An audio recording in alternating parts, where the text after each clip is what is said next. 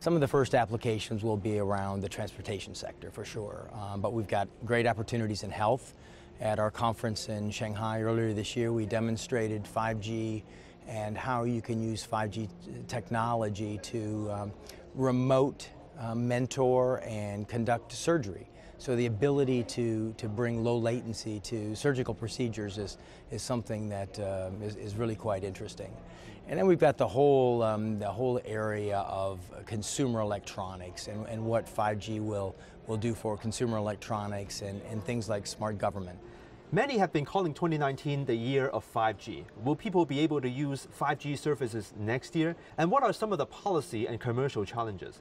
Well, you know, China is launching commercial service very, very soon. And while we only have about 5 million 5G users around the world, China already has 10 million people signed up, ready to go once the service has launched.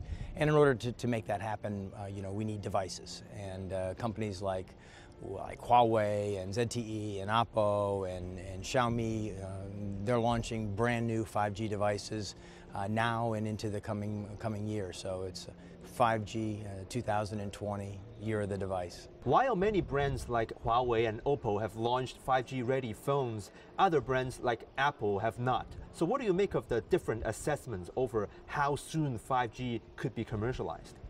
Well, you know, first you have to have the networks, and you know, and Apple primarily targets a lot of the users in the United States. And in the U.S., while it has launched 5G services, it hasn't launched a lot of consumer applications. So, you know, we don't know what the Apple roadmap is, but I'm sure 5G is clearly on that roadmap, and I would think Apple will be launching their devices fairly soon as well.